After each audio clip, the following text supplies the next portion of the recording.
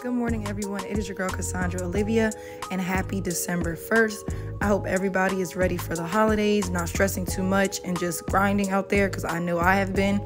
I do apologize in a lot of my videos around the holidays because I've been super busy.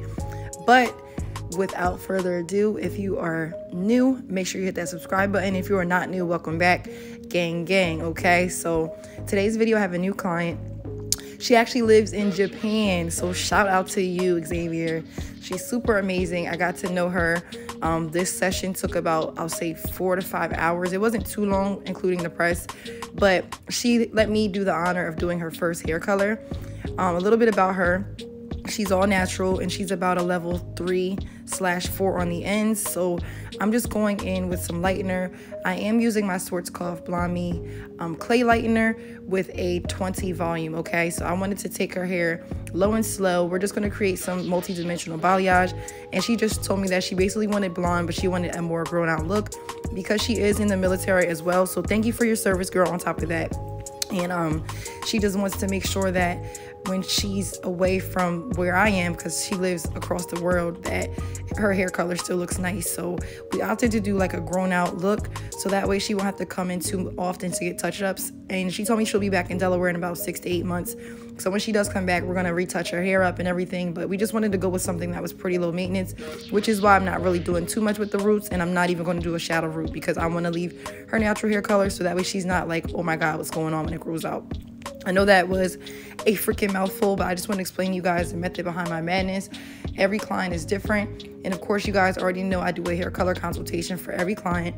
So this is the actual appointment that we scheduled at the consultation.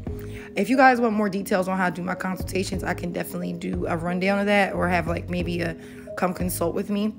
But I do a very thorough consultation. I get hair color history, lifestyle information, if you're on medication, if you're stressed out, so on and so forth, if you're high maintenance, low maintenance, and we go from there. I do also do a strand test and a patch test.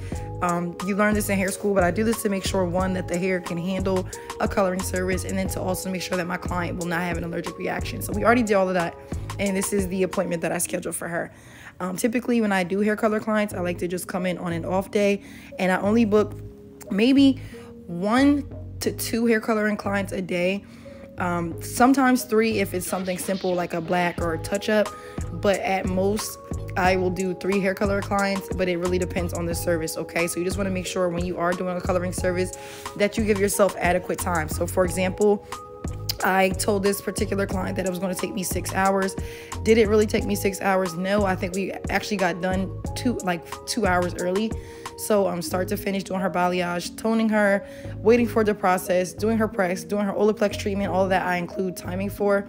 And I also let them know at the consultation what to wear. So I always joke around, say don't bring your Louis Vuitton purse and your Louis Vuitton sneakers and, you know, your Burberry and all of that designer clothes, because you don't want to damage your clothes. I always tell them to wear something old and dingy, and I do the same as well. So I have literally 2 specific pair of pants that I normally wear when I do hair coloring clients. One is a black pair of scrubs, and the other one are just like a pair of black pants that I have like speckles of lightener on. And I wear those because, again, I don't want to damage my clothes either. And you can wear a cape. Sometimes I do. I mean, not a cape, a smock. Sometimes I do. Sometimes I don't. It really just depends. So here, again, I'm doing balayage, which is kind of hard for me to explain. I've only done balayage, to be honest, guys, probably 3 or 4 times in my whole career, because a lot of people, for some reason, don't ask for it. Where I'm from, people like all over are like multi-dimensional, but I'm really excited that she was like, go in and do your thing. I love being able to have free range and just kind of freestyle based off of what the client wants. But it's funny, I actually have 4 balayage clients coming up this week, so I was just like, wow, I haven't done this in forever, and now I have people booking it back to back. So now I'm just going in around the back of her hairline. I'm adding a little bit of hairline detail. So whenever I do balayage, I like to customize around the hairline. The reason why I do this is because just in case she wants to wear her hair up in a ponytail or a bun, which she's going to have to do anyway because she's in the military, you want to make sure that she has some depth and some color contrast in the back. You don't want it to be all dark in the back and then bright at the top. So I like to go in and just pull out some little fine hairs. I'll weave them out small weaves, and I'll add some chunky highlights and some very fine highlights just in the very back section and around the perimeter of the head as well. And then I'll work towards the middle. And again, that's so that way she parts her hair down the middle. Wants to wear high pony, low pony, she'll have color and dimension all throughout her hair. It won't just be color on the top. So you guys can pretty much watch me apply this. I will drop everything that I use in the description box below. You guys already know that. And I just want to say shout out to my followers and subscribers. You guys really do rock out with me when I take my breaks or hiatuses or whatever the case may be.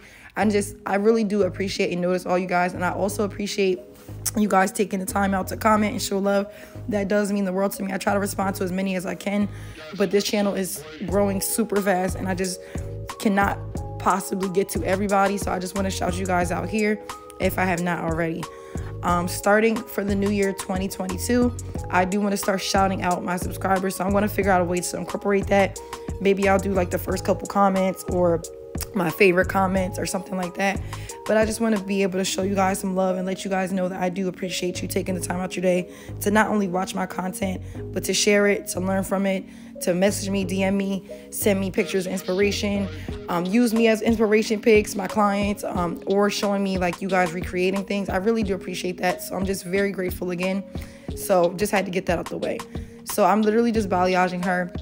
And I am using regular regular saran wrap, because for some reason the only product that I do not like by Framar is their saran foil, or what is this, saran wrap, cling wrap, whatever they call it, because the packaging always just does me dirty. So this is Framar wrap, or the foil, or it's not foil, I keep saying that, it's Framar saran wrap, like how you get in the supermarket. But I'm just going in and just cutting it out and just making sure to section the hair so that way the blonde that I previously do does not sit on top of other sections. It's all separate. So now she's been shampooed, rinsed out, and we did her Olaplex number 2 treatment.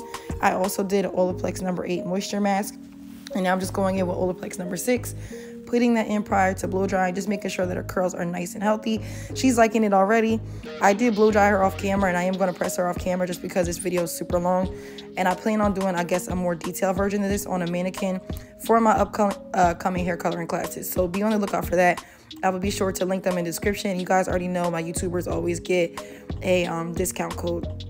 So I just want to show you guys how it looks. And what I was talking about when you pull it up, we were definitely going for grown out, and it was giving what it needs to give. And now I'm just going to show you guys how it looks when it's all pressed out.